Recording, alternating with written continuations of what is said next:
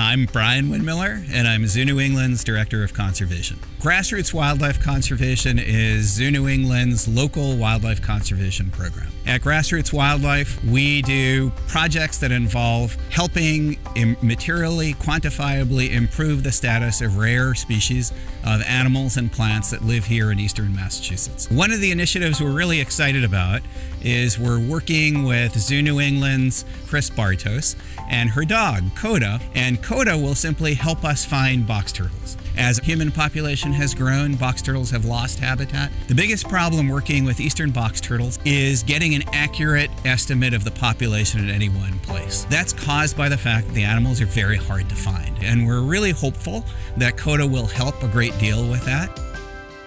I'm Chris Bartos, Assistant Curator at Hooves and Horns here at the Franklin Park Zoo. Koda is a young Australian Shepherd mix that is in training as a turtle detection dog. She's being trained to go out in the field and locate box turtles by scent.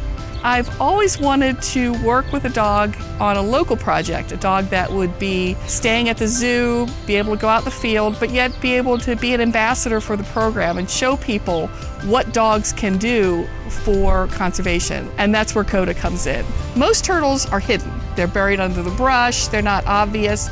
Even with the radio trackers, they can narrow them down, but they can't pinpoint them. With Koda, her nose will tell her exactly where that turtle is. I think Koda will have a big impact on the conservation of turtles in general.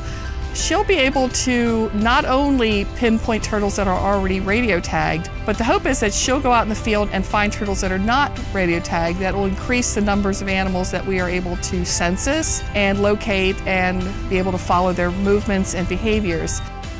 She's done so well, and it's almost like your kid going to school the first time. And I just want to see her do well, both for GWC, for the turtles, and for Koda. It's a rescue dog. She needed a job, and I'm hoping that this will be her lifelong career.